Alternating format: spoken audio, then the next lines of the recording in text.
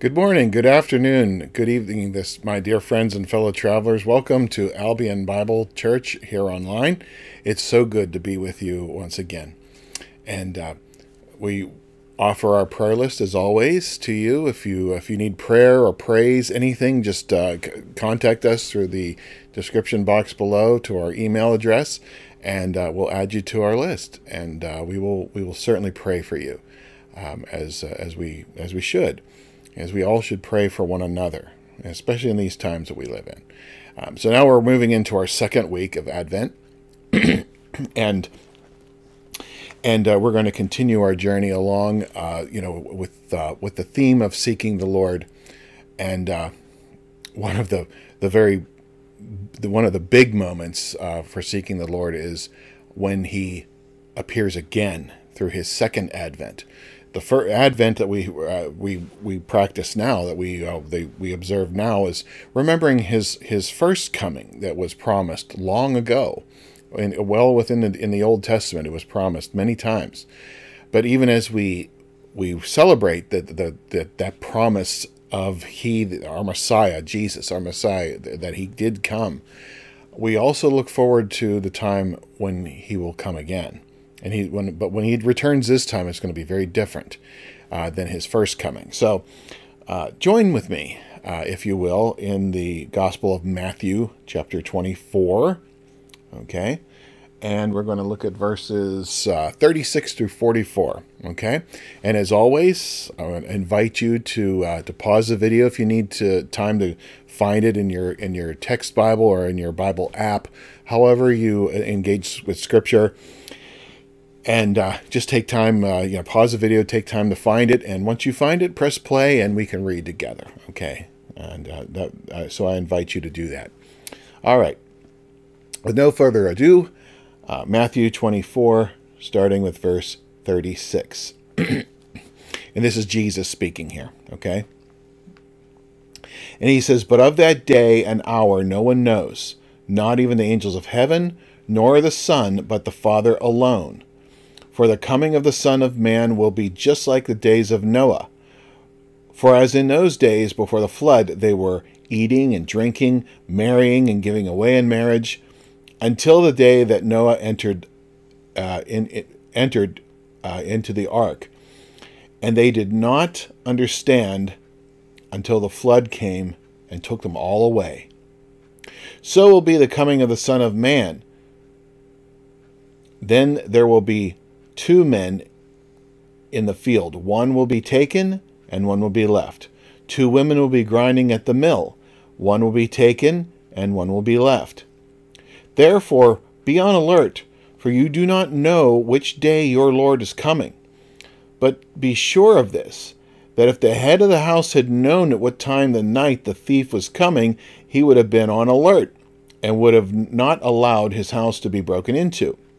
For this reason, you also must be ready, for the Son of Man is coming at an hour when you do not think He will." May Almighty God bless this, the reading of His holy word. Amen. Let us pray. Dear Heavenly Father, Lord Jesus Christ, our Holy Spirit, Lord, we give you thanks and praise for your word. We thank you for your providence, for all the things that you have given to us. Lord, especially this blessed word, this love letter, dear Lord, that you have given to us. To we, your beloved children, so that we may know your mind and heart, and not only know it, but be transformed to become more and more like you. May this word transform us and change us down to our very DNA into the people you want us to be, so that we are well equipped, through word and deed, to preach the goodness of your gospel, dear Lord, your death and your glorious resurrection and your glorious return one day.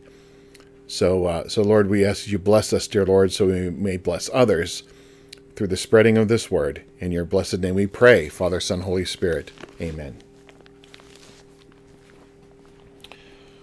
Okay.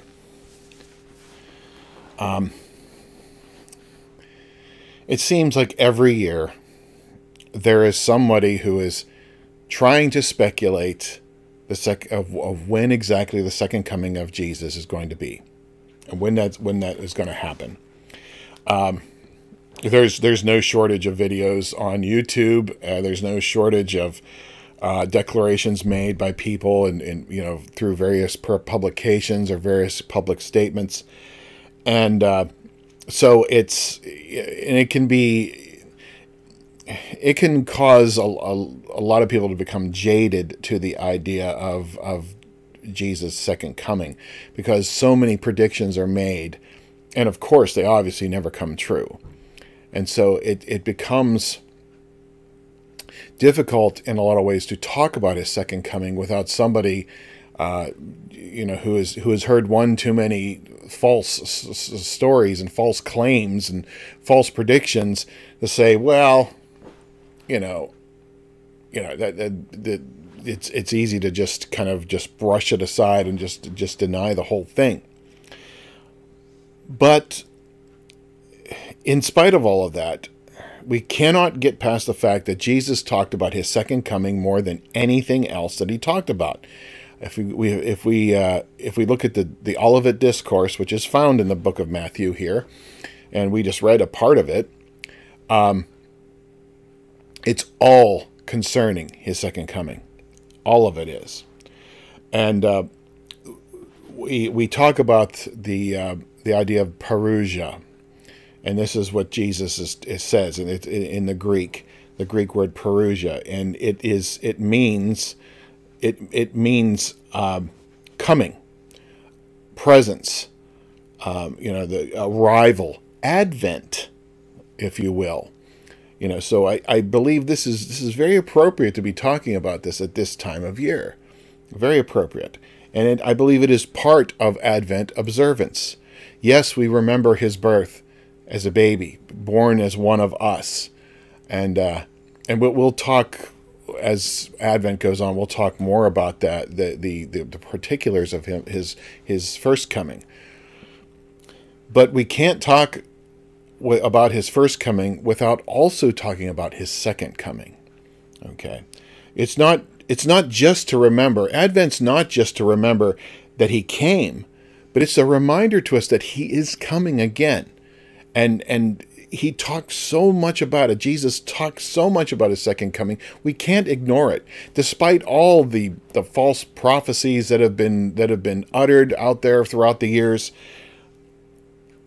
We can't lose sight of the fact that he is coming back. Now, Jesus did not tell us this so that we would resort to countless pointless attempts to predict when that will be. Okay, he didn't. That's not the purpose of him telling us about his second coming. Okay, we should not descend and be consumed with trying to predict when he will return. And this has been done so much. I mean, it's a very old idea. You know, many of you know that, and most of you should know the name Sir Isaac Newton. We know Sir Isaac Newton. He's the father of calculus. You know, talked about gravity, theory of thermodynamics. He a brilliant scientist, and much of our modern science is built upon what Isaac Newton himself had discovered, and through his experiments and through his observations. Brilliant man. But what a lot of people don't know, is that Sir Isaac Newton was obsessed with the idea of the second coming of Jesus. Obsessed. He had written even a book concerning it. I don't know if the book is even available out there, but he did write a book discussing and where he was trying to figure out mathematically plot when Jesus would return. It wasn't some kind of esoteric prediction he was making. He was trying to do it through using science, mathematics, trying to plot out when Jesus would come back. So he was obsessed with that. He really was. He agonized over the second coming of Jesus. There was a group called the Millerites. I believe they operated in between the 1920s, 1940s. They were a religious sect, and they too were obsessed with the return of Jesus, and they made successive predictions about when Jesus was coming back, and they were so convinced that each one of these at the as the date arrived, where they, according to their predictions, they would sell everything and they would go sit upon a hill and wait, because they knew the Lord was coming. And when he wouldn't show up, they thought, well, maybe we got the date wrong. So then they tried this several times before they finally gave up on the idea of trying to predict the second coming of Jesus. But a human, and a lot of people today, especially with the things that are going on in the world right now, it's not hard to look and wonder if his second coming is not drawing near. But the thing to remember is that human history is full of tragedy, always has been, and it will continue to be so until Jesus returns. We know by observing the world, it is not getting better in at least in this, especially in the sense of people's moral position, or the way they treat other people. We live at a time of plenty like has never existed before. More and more people are being removed from poverty than has ever happened in any point of history. And yet there is so much unrest. There is so much unhappiness. There is such just complete ignoring of any kind of idea of biblical morality and biblical righteousness and holiness and living. It's quite remarkable and breathtaking in some ways in its scope, because it involves most of the Western world is just caught up like this. Even through all this plenty, there's still so much. There's so much debauchery and sin and dissatisfaction, unrest.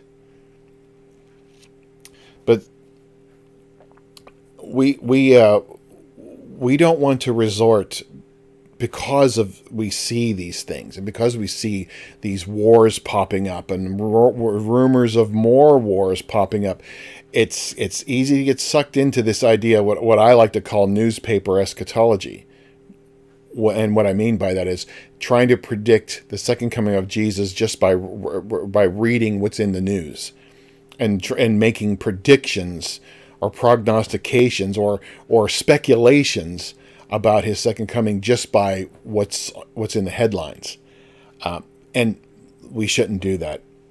There's so, like I said, there's so much of this: videos, media, online, conferences, print material, and it goes on and on. Okay, but we must remember that Jesus makes it very clear, because I think he was trying to, right from the start, trying to nip any speculation in the bud. He was trying to do it from the very first verse we read today. He made it very clear. No one knows when he will come back except the Father. Okay, only the Father decides, yes, this is the time.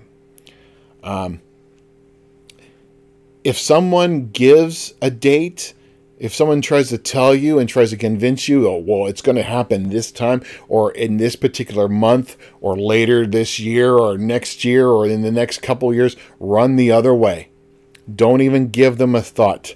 Don't even give them a thought. Because even Jesus, at the time while he was here on earth, was not privy to his return. Now, I think that was part of the whole idea of him emptying himself, in his human form, in his humanity.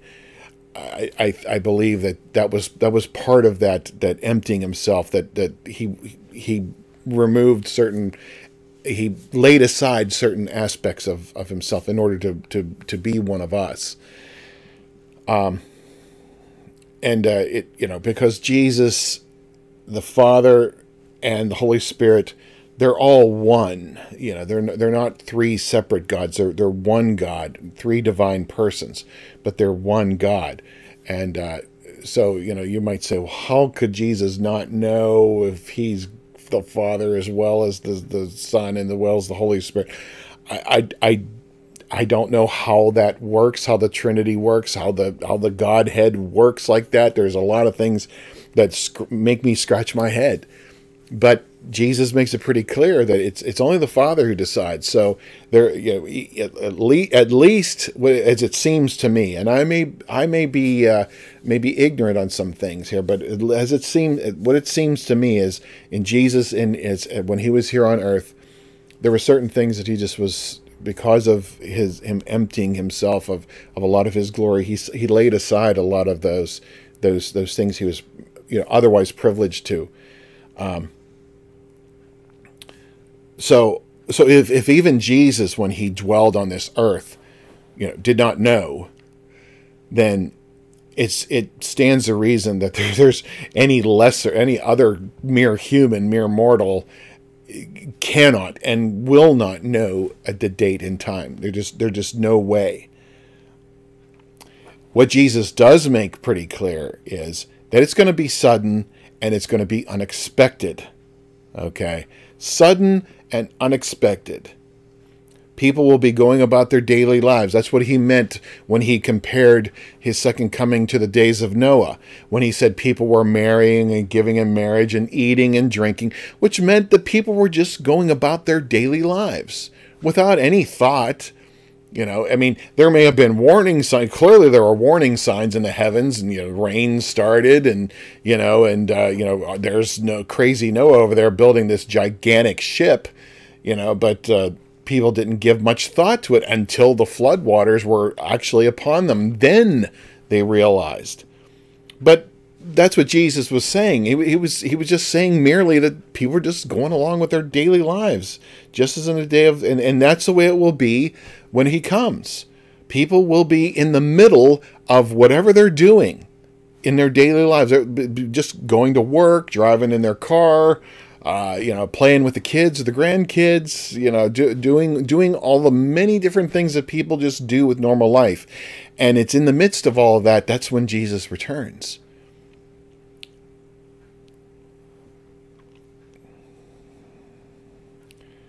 So, and it will happen to people who are both willingly and those who are unwillingly ignorant. Those who have no idea that this is going to happen, and those who may have heard that it was going to happen, but because they have been jaded by so many of these false claims, they ignore the whole idea.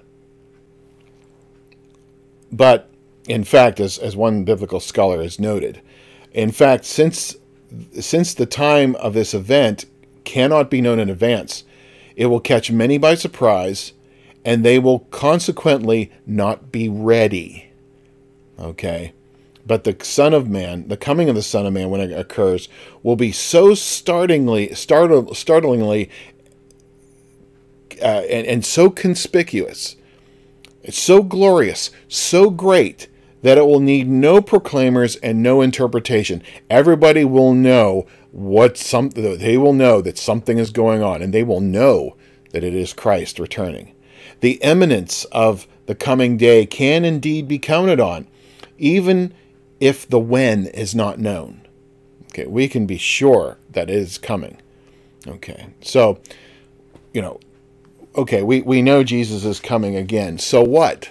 What does that mean? And it's clearly, if it's going to happen, suddenly and unexpectedly, so what? Why should I even care about it? Why should I even think about it? Well, we believers, we know that the parousia will happen one day, that his return will happen one day. But if the time of occurrence is not known, what are we to do with this information? This is what Jesus talks about, be ready. Okay, and he compares it to a man being ready for a thief breaking into his home, and if the guy knew when the thief was coming exactly, then he could be ready for him. But the idea is you don't know. We don't know when he's coming. So to be ready, So what I extrapolate from this, because Jesus is talking about being ready at any time, these verses are really not about the future. They're about the present, right now. Instead of asking how soon, perhaps the better question is, am I living rightly? Am I living godly?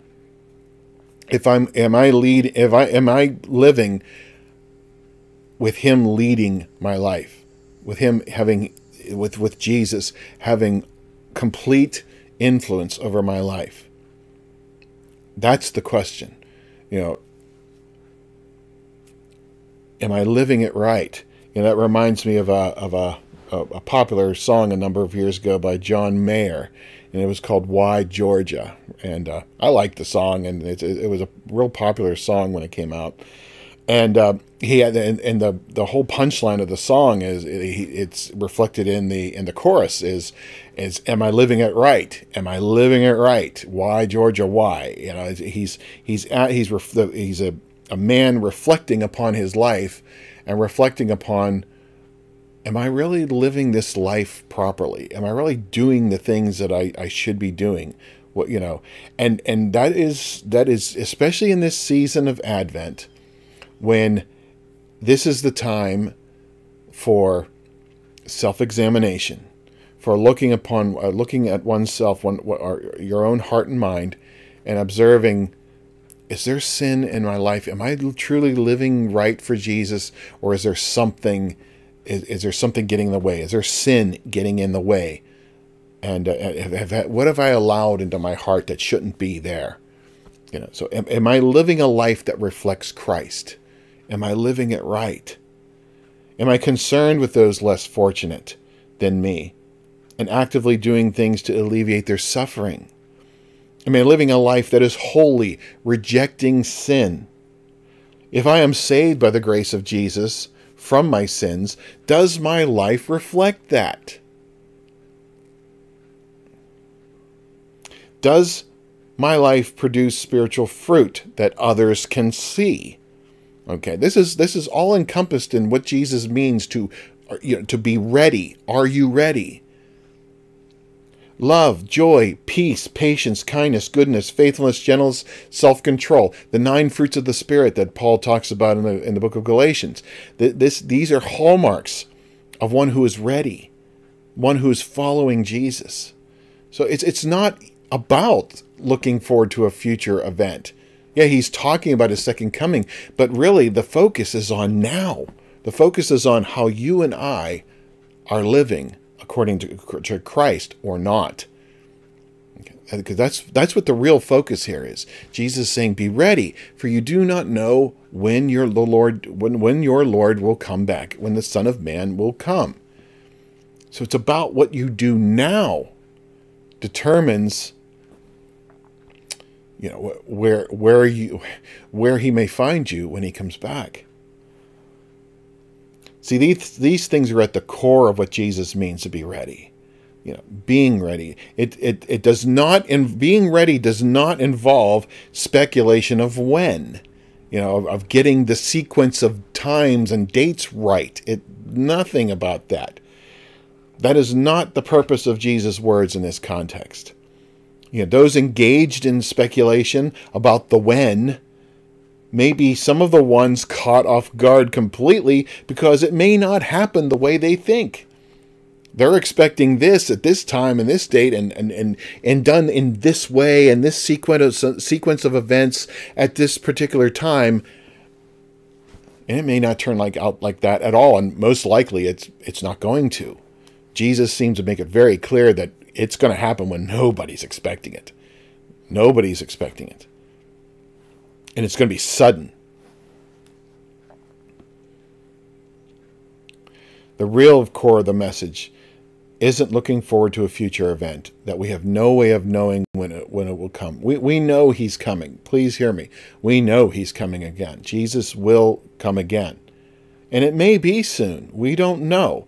But the message is about living right here and right now for the kingdom, doing the good work he has called us to do, knowing one day he will come again in glory and majesty.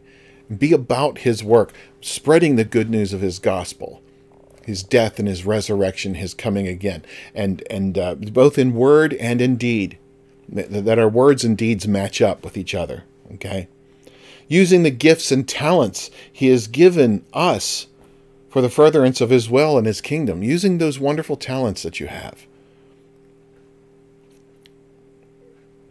You know, the study of end times, was never presented for the sake of mere information. Never for that.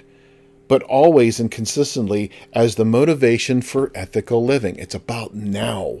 It's about living now in this moment.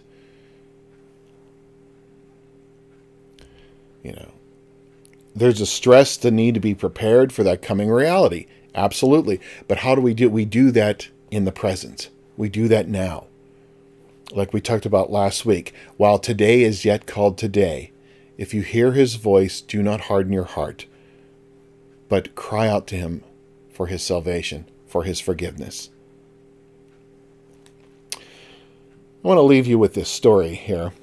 A Louisiana game warden had been tracking Bordeaux. He was the famous Cajun poacher. Okay. And late one night, he stumbled upon the criminal's cabin. Climbing up on the roof, the game warden waited for the dawn, hoping to jump the poacher as he emerged. The game warden, after a fitful night trying to keep quiet, heard Bordeaux making breakfast the next morning. The smell of bacon frying and coffee brewing became quite a temptation to the game warden's stomach. Then, to his surprise, Bordeaux came to the door and yelled, "Hey, game warden, you might as well come on down and have some breakfast with me." Over breakfast, the game warden asked how the wily Cajun known he was waiting on the roof. Bordeaux grinned. "I didn't, but I do that every morning just in case you were." We also should be daily looking for Christ's return. And we do that not through speculation, not through pointless prognostication, not through pointless guessing or trying to figure out, but by daily living as Christ would have us live, according to his word, according to his good gospel. In that, we will be ready.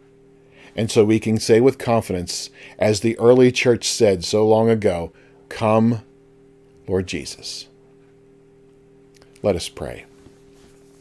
Dear Heavenly Father, Lord Jesus Christ, our Holy Spirit, Lord, we give you thanks and praise, Lord, for your guidance, dear Lord, for giving us the word so that we're not caught off guard and we're not left to speculate about anything, but we know exactly what you expect of us, Lord.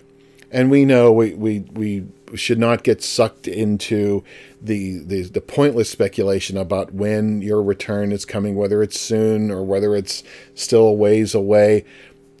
We know, dear Lord, each day that goes by, it's getting closer, regardless of when you come back. But the point really is that, Lord, that we are found faithful, dear Lord, and let us be found faithful. Lord, help us, dear Lord. We confess our sins to you. We look upon our hearts within ourselves, and we recognize the sin within us, and we come to you in repentance and asking of forgiveness, Lord, so that you will be gracious, and you will be gracious to wash away those sins and to embrace us and draw us into yourself, so that, Lord, we may be able to be about your good work of spreading the good news of your gospel. So, Lord, we thank you, Lord Jesus, in this second week of Advent, as we remember your first coming and we look ahead to your second coming. Let us be found now, in this moment, in this very moment, faithfully serving you. We thank you, Jesus. In your blessed name we pray, Father, Son, Holy Spirit. Amen. Thank you once again for joining us, my dear friends. If you like this video, please like, share, and subscribe. It really helps to get the message out there. So if you find this useful and you think you want to share this with others who do not, especially those who do not know Christ yet, invite them and share this video with them, if you will. And we greatly appreciate that. Thank you so much. And also, I'm going to refer to you, as always, to the description box below for this week's featured video from one of the many wonderful, talented people here on YouTube. And we pray that it blesses you throughout this week. So, my dear friends, may God the Father, the Son, and the Holy Spirit be with your spirit, both now and forevermore. Amen. Go in peace to love and serve the Lord.